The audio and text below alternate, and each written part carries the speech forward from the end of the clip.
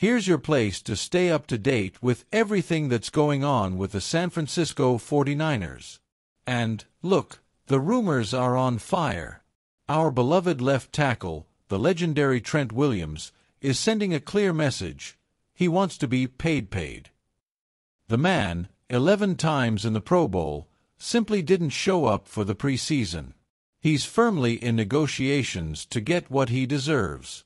After all, he's an essential piece on our offensive line, protecting the QB and paving the way for beasts like Christian McCaffrey to shine.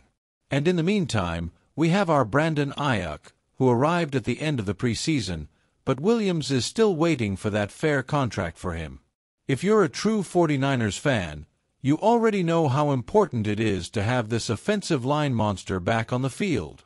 We want to see him there protecting our Purdy, paving the way for another epic season, and that's where you come in.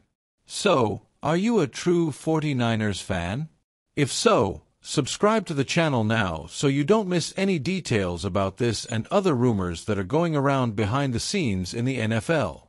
Trent Williams is holding firm in the negotiations, and by all indications, he is prepared to hold out until he gets this adjustment in his contract, which could even cost him a few regular season games.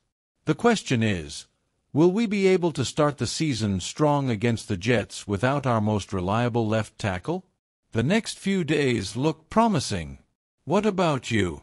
What do you think will happen? Will we be able to bring Williams back before the start of the season? Leave your comments below and let's talk about it. We want to know what you think about all this movement.